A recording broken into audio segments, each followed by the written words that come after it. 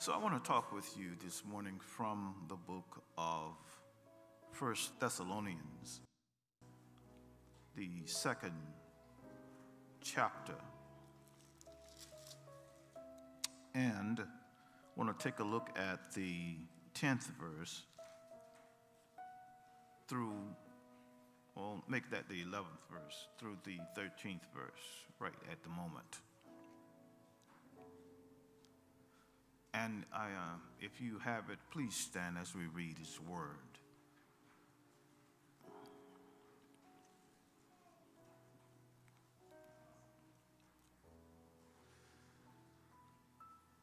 Scripture reads thus: Ye are witnesses, and God also, how holily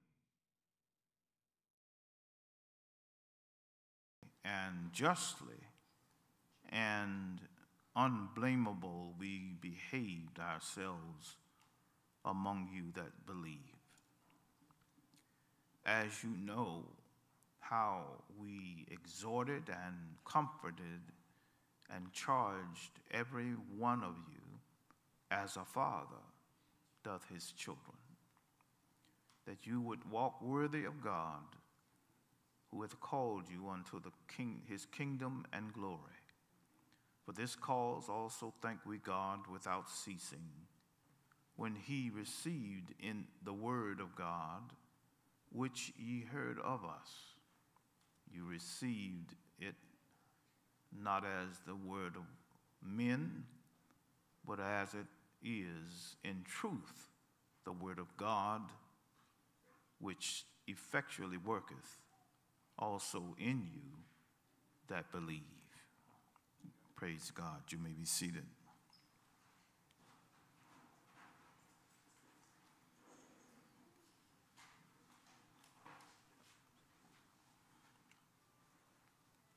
As we sought through the scriptures for dealing with this topic of Father's Day and fathers, we looked to try to find a few words that would address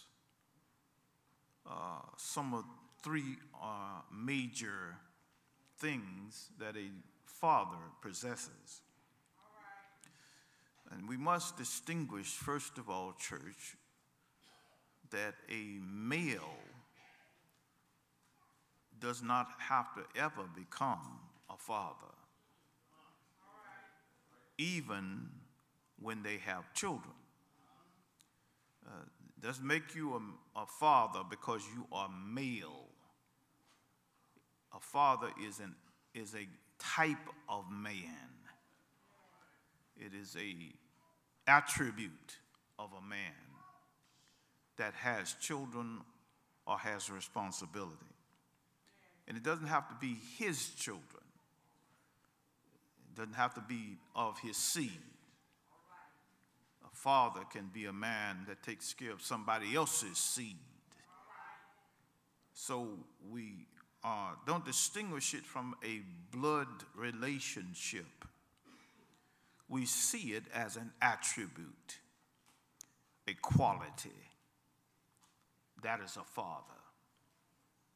And this morning, I just want to explore for a few minutes from the scripture that we read, a few things that stuck out for me. It said in verse 11, look at that again, and as you know how we exhorted and comforted and charged every one of you as a father doth his children. Now, Paul is talking to the Thessalonian church and encouraging them as Thessalonica was one of his favorite churches because they were very obedient, and he's giving them compliments about how they have followed him and how they are to continue to follow him. And he was writing to them as a father that was saying how well his children were doing. And so we look at this and we see three words words in verse 11 that I want to pull from to talk to you from this topic. Points of a father. Points of a father.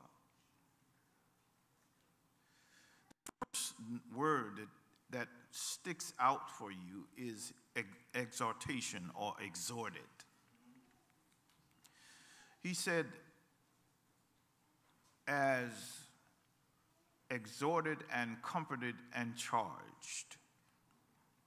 He says, first, if you would look at the text from the standpoint of a father, one of the great attributes of a father is his exhortation.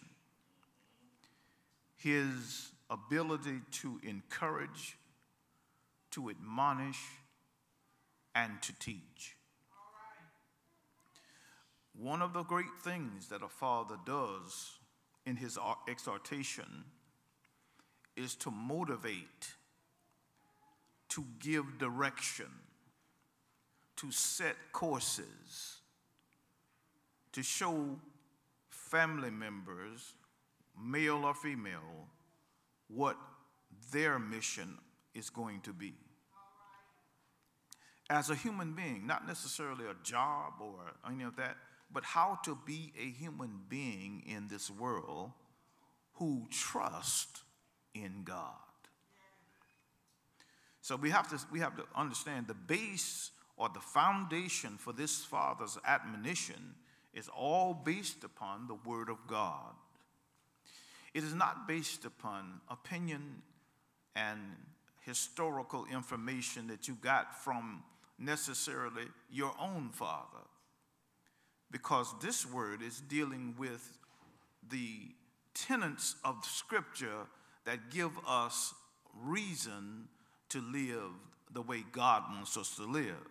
So then I must base everything, even as a father, on the exhortation of the Word of God.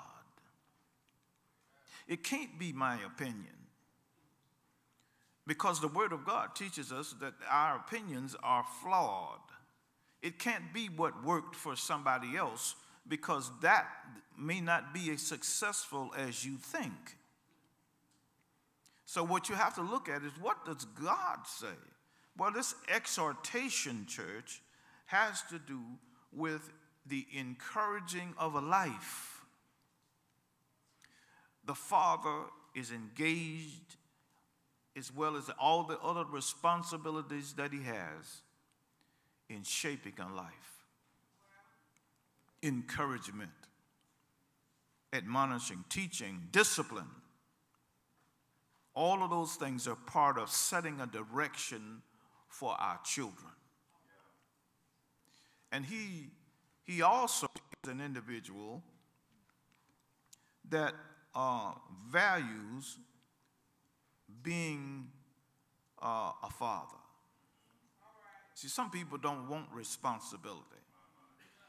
Some people, all they care about is themselves. So they are not concerned about developing other folk. They just want to take care of themselves. As long as I get my little piece of life that I want, I'm satisfied. I'm not interested in what happens in a family.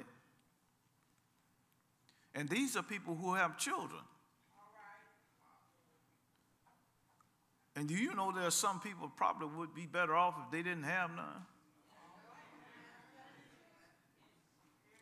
Because they are not ready. They don't value the office of a father. They do not see the awesome responsibility as being something they desire. So hence we have people who are running around talking about that's my baby. That's my baby. And they provide little in the way of direction for the child. And sometimes you find an individual who is only consumed with himself. Now, that says a lot because God made man in his likeness and in his image. It was in his image he created man, which means that the Lord has made man with some of his attributes. And we have a Father, we call him God, who takes care of us, who encourages us, who gives us exhortation in what we call the Bible. He created the Bible, 66 books of exhortation to help us as human beings, because he is our Father, and he wants us to have good direction. Now, that doesn't say that a good father won't have wayward children, because everybody that you speak truth to won't hear it. And it may be your child, but you still are responsible for that exhortation. So they can't look back and say, well, my father never gave me wise counsel. He never gave me the right direction. He never told me this. He never told me that. Well, no, you can't say that. You got that, but you refuse that. And so this is not about looking at somebody in their family and say, well, because their children are in error, it means they had no father. There are plenty of fathers who did their job. Their children didn't hear. Now, the reason why I know that is because there are fathers. Our Father God told us to do stuff. Amen. He told us to do stuff. We just ain't paying him no attention. And we cannot fault God for our transgression. So he says, first of all, in this text, he says, as you know how we exhorted. That's part of the attributes of a good father. And that takes a range of things that he is doing. He encourages his wife and kids to be the best they can be. No father ought to want their child to be mediocre or lax. No father ought to want his child to need something and can't provide it. A good father takes care of. He provides. He gives of his substance for his family. And so then he says here that he provides them with his experience that he knows will edify them. When you've been down a road, you can tell somebody about that road. And let me tell you something, the road don't change because it's 2000 and whatever it is, 19. The road's still the same as it was years and years and years ago. Oh, it's a different time now. No, it's not. The Bible says there's nothing new under the sun. There's nothing that you're going to come up with that radically changes what happened 4,500 years ago. The truth of the scripture is appropriate today just like it was then. But yet, a child must understand through his father. Now, this is important, as we say every year this time, that because out of our community, there is a lot of women out of wedlock with children that have nobody that's exhorting their male children or their female children. And a child left himself to himself will bring his mother to shame, the Bible says. If there's nobody there to exhort, see, mama's still, she's trying to go to the club and she's still trying to hang out. She's still trying to be the cutest thing on the corner. She's still trying to act like she's a, you see, all of this is, you're preoccupied with trying to stay young instead of maturing. There's a beauty you get within you as you mature. We trying to make sure we don't get them lines, make sure them gray hairs don't show up when we put our hair on. We're trying to do things that are not really necessary. What you need to be doing is trying to make sure that there's some exaltation in the house. So then he says not only that, but you have to consider the exaltation of Jethro to his son-in-law, Moses. Moses was visited by Jethro when he was in the midst of judging the people. And he was trying to do all the work by himself. You know the story. But Jethro gave him some good admonition. He said, this, what you're doing is not good, not only for the people, but it's not good for you, because you're going to wear them out and yourself out. And he told him to choose some men with the same attributes he had to teach these people and judge these people. And so the good advice of a good father was apparent. And see, here's the thing. Moses was in a higher position than his dad at the time. And what it told me that he was a son-in-law that could hear somebody else other than himself. And so we get to a point, well, no, see, I am the boss man. And you cannot hear anybody else. But sometimes you got to yield to somebody else who cares about you. And so he took the advice of Jethro and began to carry out what he had asked him.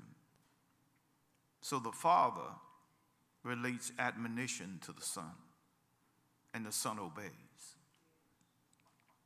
So now he says, the second word he says is that he's a comforter. You're a comforter. The father is a comforter. And this is dealing with consolation. It's dealing with provision. Because a father not only has to be a disciplinarian, but he's a comforter. Sometimes he has to put down that tough facade and grab hold to a daughter and say, I'm with you. It's going to be all right. Things are going to be better. You can't just be hard. He's a consoler as well as a person that admonishes. There's nothing like a father and his daughter when they really have good relationship. Because that will be the apple of his eye other than his wife. And so when you do that, you will always have them coming to you, you see, before they go to them. And who is them? That's them people that want to get with your daughter. And so you can give her sound advice, because she doesn't just have herself to make decisions. She can run it by dad. You see, because dad, no, because dad used to do the same thing. Amen. Amen. Dad wasn't always dad. And he knew how to play the game too. So he knows the game. He's been down that road. He knows what those guys are looking for and how they're going to get it. And these days also, because the woman is becoming more prolific and more independent, they need direction in how they are going to manage their lives without a man. Sometimes that happens. You got a lot of women out here trying to manage things without a support system of a man. And they just haven't found the right person yet. And so they're out here doing it the way they know how to do it. But that's also a means by which a father can help their daughter by giving them sound wisdom on how to spend money, what to do with their money, how to invest. Don't just let her go down there and buy a car herself. Go down with her. Because you know the game too. And now, so people sell you a car, and they see them women coming, they say, well, they don't know nothing about no automobile. So we'll sell them anything at any price. And nobody won't know the difference. But sometimes that's why these are just some simple examples of how a father can help the daughter and be a support and a consolation to her. This is important, church, because we say, well, we're not talking about, this is Scripture. Because the Father is always giving us Scripture that helps us to make decisions. He doesn't leave us out there by ourselves. We don't have to depend on just our logic and our reason, because that has failed us sometimes, even men. You know, there's still some young boys that don't know how to change a tire. Somebody don't know where the spark plug is in the engine. Somebody ain't never changed the oil in a car. You've never done nothing. You just get in them and you drive them. You wouldn't know what to do under a lot of circumstances because you have no experience. And see, experience can come from the Father. I remember when I first started learning how to drive, my dad said, I don't want you to learn from no automatic. That's too easy. I want you to get so we had this 3-shift Corvair. And I learned on that clutch was weird as I don't know what. But anyway, we had to learn how to come off that clutch in such a way to get that car to moving. And Daddy would show us how to do it. And he taught all of us how to drive a stick shift. Told us things about the engines, told us things because he was a mechanic. And so all those things were related to us so that we could do it on our own. So the thing that I'm getting at, church, is how important fathers are to your family. And how they must be part of your life. And they have to be a shoulder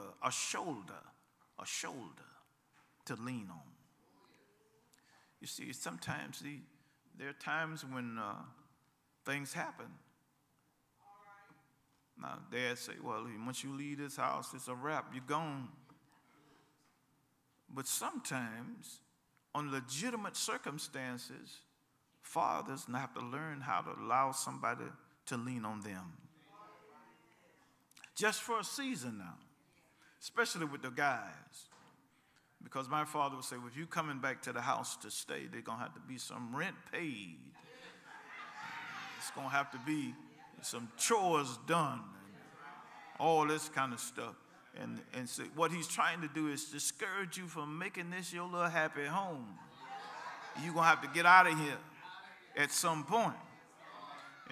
And so he teaches you some things, get you to understand it. But they can't be so hard that they don't give you opportunity to make correction. So there are times coming, church, where you're going to need somebody to lean on. And the God provides fathers for that. He provides mothers for that as well. But there are times when in this environment, do you know in Orlando, this is becoming one of the higher priced places to live. You can't find no apartment around here for less $1,200 or $1,300 a month. And everybody working at Disney and at McDonald's and some of these places don't have the money to pay. And so what do? There are a lot of things you can do, but one of the things you may have to do initially is lean on somebody. And that ought to be mama or that ought to be daddy. Temporarily, till you get yourself together. Now,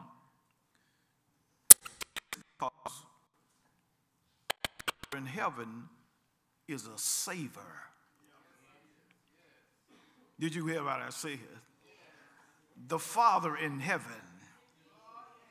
You see, when I think about what God has done to save me,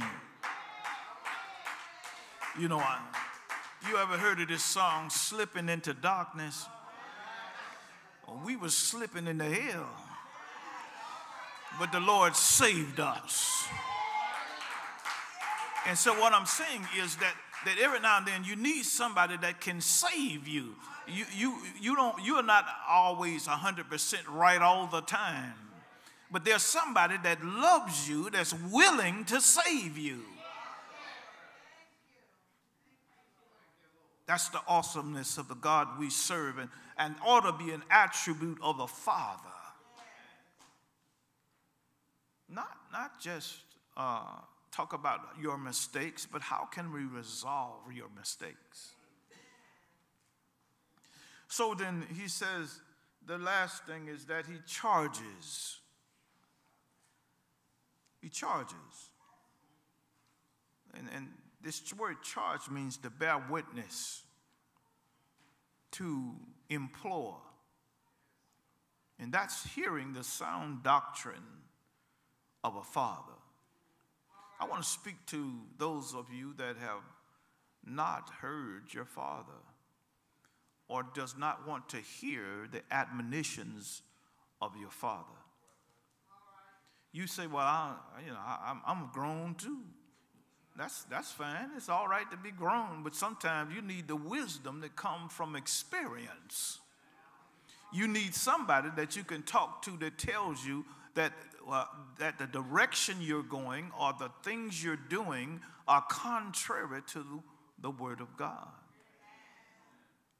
And the Bible says this, he that hath an ear to hear, let him hear. He's talking about, do we hear the Father? Now, all of us have been guilty of this. There's nobody sitting in this place today that's done everything the Father in heaven has asked you to do. There's nobody in this building that has done everything your earthly father has told you to do. But you expect the help of that earthly father, and you expect the help of that heavenly father when you get yourself in a mess. So then you see the correlation between God and this guy we call a father. He's not God, but he is the representative that God has put here to help you and his wife and his children. This is awesome, church, because I want you to see this. That if what you look at this. What if you didn't have fathers? What would the world be without a father? Just think about it a moment. We're not trying to make you shout this morning. I'm just trying to get you to think. You look at this now. if you take all the fathers out and it's just women and children. First of all, what's the first problem going to be? How are we going to have children? That's the first thing. Ain't going to be no more children. So now you're talking about a finite existence because you're going to, at some point, all die. And second of all, you're going to have a number of issues because you have nobody with the capacity of a father there. And although we have what we call women's liberation, people want to drive trucks and lift bricks and build houses. But see, now the thing is, that's not, I'm not going to say you can't do that, but that's not what you're supposed to be doing. You're too delicate for that. But folk want to do it. They say, but if I want to be a construction worker, let me be it. Okay, let you be that then. But that's not your function in the sight of God. Your function is to raise family, to be a helpmeet to your husband, to be an aid and a better in whatever occupations you're doing that are within the boundaries of a woman. You are the weaker vessel. I know we don't want to. Some people don't want to hear that. We ain't weaker than y'all. Wait a minute now. Yes, you are. Now, if you don't like that, this is what the word said. You are the weaker vessel, and that means you don't have the strength of a man. And I'm not talking about just physical strength either. There's some things that you just can't endure. You need a man.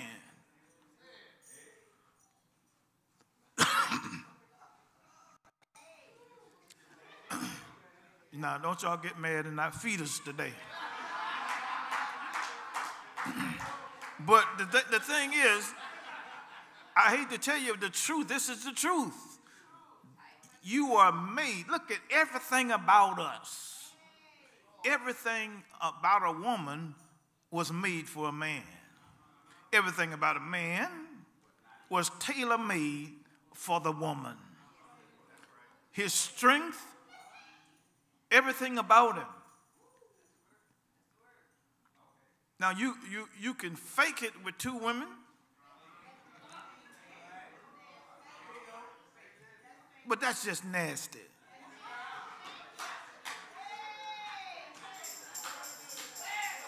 Here, listen. You can fake it, but when God made one man,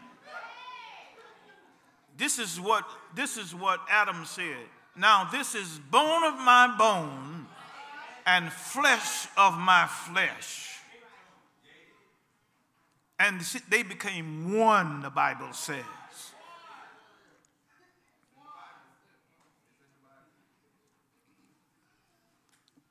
Let me re-say this. You don't necessarily need a man, you need a father. A man that can become a father. And so the importance of this, the absence of a father means destruction. And so for men, the absence of a woman means destruction as well. Take those two out, you ain't got nothing going on. You might as well call it a day for the planet. It's all over. So then, as I close here, I want to say this because the attitude of the young folk today is we don't need this thing called a piece of paper. We call it a piece of paper. This marriage certificate, we don't need that anymore. Everybody's testing before they call themselves getting married. But listen to this. You are going to honor God, or you're going to dishonor yourself. You're going to honor God, or you're going to dishonor yourself. Because God has set things up in a specific methodology that we should follow, and time has proven him right. That if you deviate from him and decide to go your own way, you're going to run into all kinds of problems. So, since this is Father's Day, my last point here is this. Is when he said this in verse 13, for this cause also thank we God without ceasing, because when you received the word of God, which you heard of us, you received it not as the word of men, but as it is in truth, the word of God, which effectually worketh also in you that believe. In other words, he says he's commending them because you heard the word of God and you're following the word of God. Now, my admonition to the fathers today is that the basis for everything that you do for and with your family ought to be based on the word of God. And when it's based on that, you're going to have good success. I do not mean you're not going to have some ups and downs, but you're going to be successful. He says, train up a child in the way that he should go, and when he's old, he will not depart from it. The reason I see Valerie sitting up in here, and I see Brother Nathaniel, I see some of these folk I grew up with that grew up in the church. We weren't no angels by no kind of way. We weren't good children all the time, but they taught us what was right. And the reason we are standing here today is because God has been good and received their prayers. Because while we was running around wild and untamed, their prayers kept us. And God then, after a fullness of time, he orchestrated us back into the church because we began to remember what our parents taught us. And they taught us good, sound doctrine of the Word of God. I had to go see what was out there. But the Lord said, I'm going to show you, Brother Smith, that your ways are not my ways, and your thoughts are not my thoughts. I'm going to give you some education while you're out in the world that will show you a pathway back to me. You got to go and eat with the hogs for a while. You got to suffer for a while. You got to be working and don't have money in your pocket for a while until I get you to a place that I will show you. And it was the goodness of God that allowed us to be raised up in families that taught us the Word of God. Oh, we got away from it. We tried to rebel. We tried to walk off. But God, in his infinite mercy, still allowed us to be in the house of God. And I know it wasn't nothing but the goodness of the Lord that causes us to be where we are today. We had fathers. My father was a father, and he wasn't nothing to play with. And so we had to deal with that, and I learned from him some things. Some things I learned that has brought me to this very moment. He taught me responsibility. He taught me how to take care of my family. Our lights ain't never been cut off. My children never been hungry. I'm saying not bragging. I'm talking about the goodness of God. I'm not talking about the goodness of me. I'm talking about the goodness of God. He's made every provision that I have ever had. And so when I look about that, I thank God for my father, who might have been at the time to me a little bit too tough. But it took a too tough person to make me. So we are thankful to God today for how good God has been in the midst of all of the difficulties and troubles. And I'm happy to say today that I'm a father. I'm a father.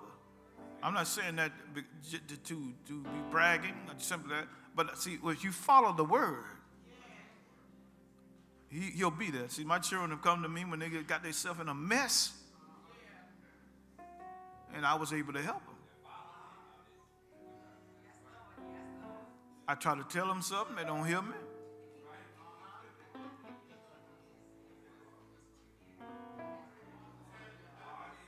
But let's just look at this. God told me some stuff, but I didn't listen. But he still loves me. And he still loves you.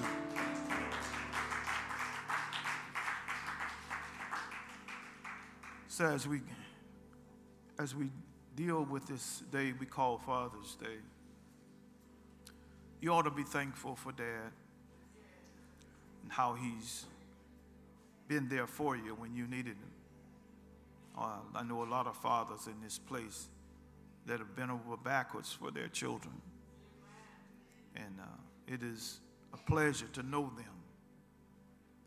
Because I don't want to, I don't need to know nobody that don't understand the value of this, that want to change God's program. But it starts with fellowship. If you don't have fellowship with God, this is not something that is of value to you. You need fellowship. And this fellowship makes you a father.